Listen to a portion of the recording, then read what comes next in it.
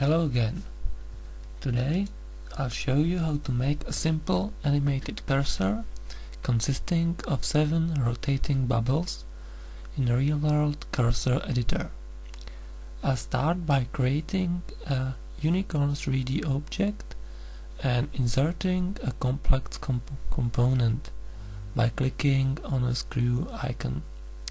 This will allow me to rotate the entire object later. Then I'll select the inserted component and I add a sphere into it and make it a bit smaller.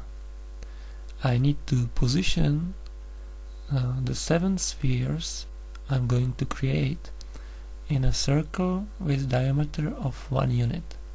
To do this, I'll insert a translation into the list of transformation for each sphere and set the second component of the translation to 1 by pressing comma 1 and enter keys. For the other spheres, I'll also modify the rotation angle, that's the 4th number on the now second line. Each sphere will be rotated by a different angle, and these angles will be multiplies of 1/7 of the full circle. That means 1/7 of 360 degrees.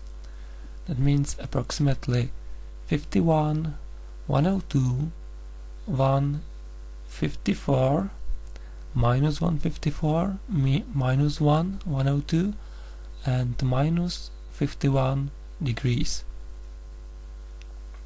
Because the angle ranges from minus 180 to 180 degrees, I had to use negative angles.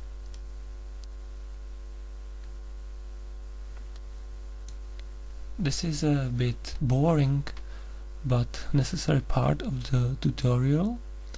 If you are too lazy to type all these numbers yourself, the reference files are available on the web as free downloads. Just click the link in the video description to get them.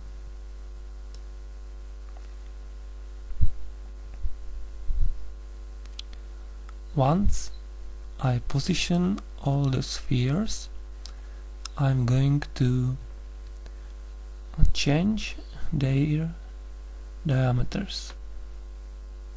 The first one gets 0.45 units, the second one 0.4 units, the third one 0.35 units, and so on.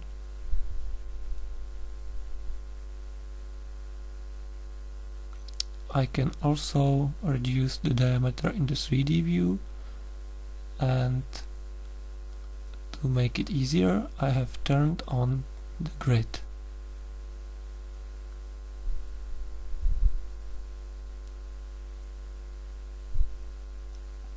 Now I will add one floating point parameter and set its name to angle.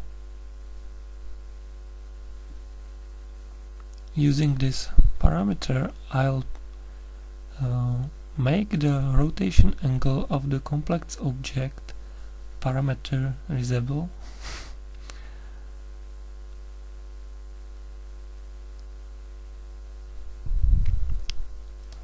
When all is done, I'll save the 3D object and go further to define the snapshots. I will change the light direction a little and add 6 more frames. In each frame the object will be rotated by 1/7 of the 360 degrees. Because I have set up a variable for the rotation, I will just set this variable to a different value for each frame.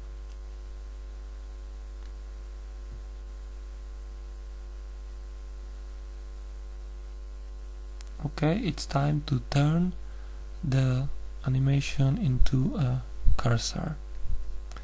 As you can see, the object does not fill the entire available space.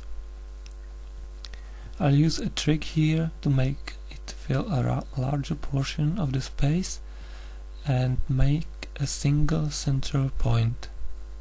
Instead of generating a standard 32 times 32 pixels cursor, I'll generate a larger one instead, 37 times 37 pixels. I'm using an odd number.